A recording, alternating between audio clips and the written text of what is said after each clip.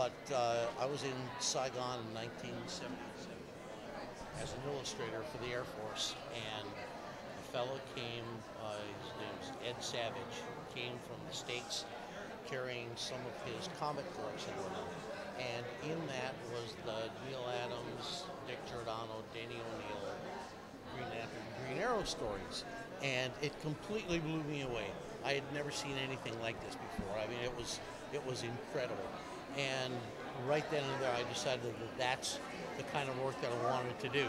And when I finally got started at DC and was working for them for a while, rumor came down that Denny O'Neil was going to resurrect the Green Lantern, Green Arrow title.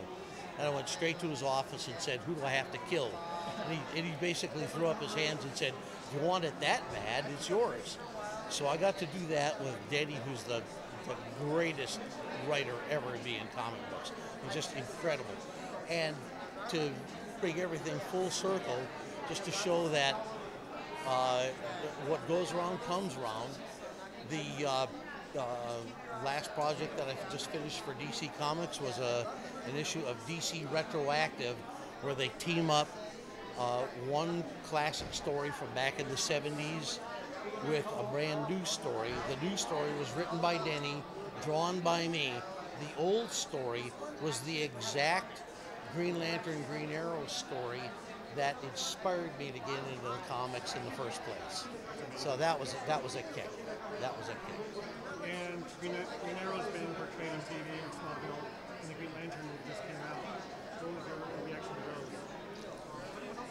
I actually liked the Green Arrow quite a lot. I thought the portrayal of him was pretty cool.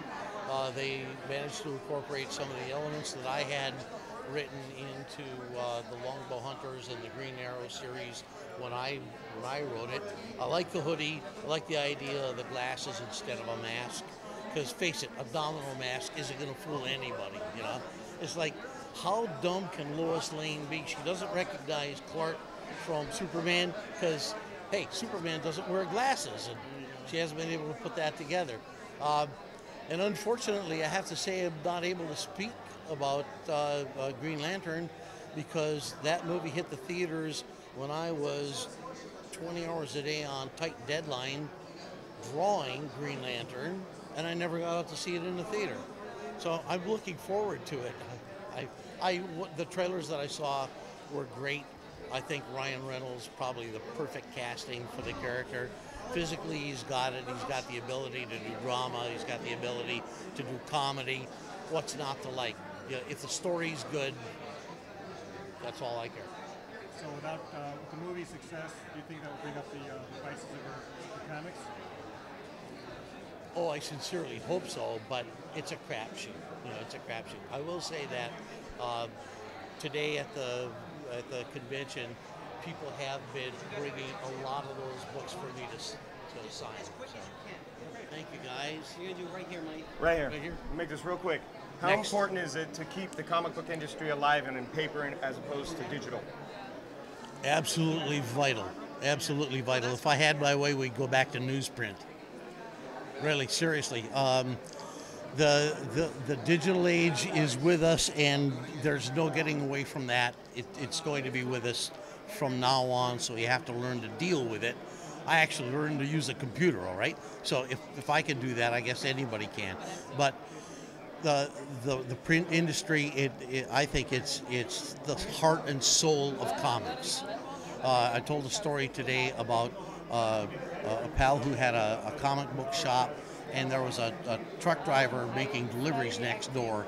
And as the guy finished up, he came in and he's walking through looking at all the displays, and he saw a copy of Uncle Scrooge, 1950s, Karl Barks, and went nuts. He had to have it, He said, I had that comic when I was a kid. And the owner said, well, it's $80. He said, I don't care. Whips out the money, pays for it. The owner said, can I put that in a plastic bag for you, a Mylar bag? And he said, no, take it like it is. He took the book, folded it twice in half, stuck it in his back pocket, went out, climbed in his truck, and left. And my friend said, you know, at first I wanted to grab him and say, stop. He said, but then I realized I hadn't sold him a comic book. I had sold him a piece of his childhood. And that, to me, is what comics are. Comics should be something that you can hold in your hand. You can fold it in half. You can stick it in your back pocket. You can read it in the bathroom. If you're a kid, you can read it under the covers with a flashlight when mom told you to stop. Or you can lie on the living room floor with a TV going, reading comics in a stack.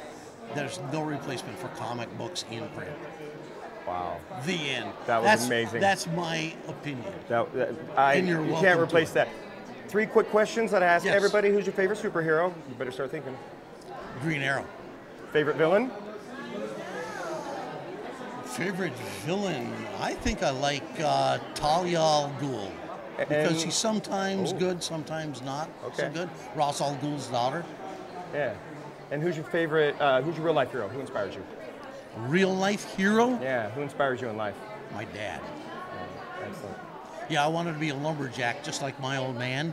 And when I was 16, he got me a job working in the woods. And I found out just how hard the old boy had been working all those years and decided I got to find a job where I don't have to work that hard. That's excellent. That's why I'm a cartoonist. Thank you for your time. Thanks, guys. Thanks. Rampage Fitness Academy is located at 23681 Via Linda, Suite A in Mission Viejo, California, 92691.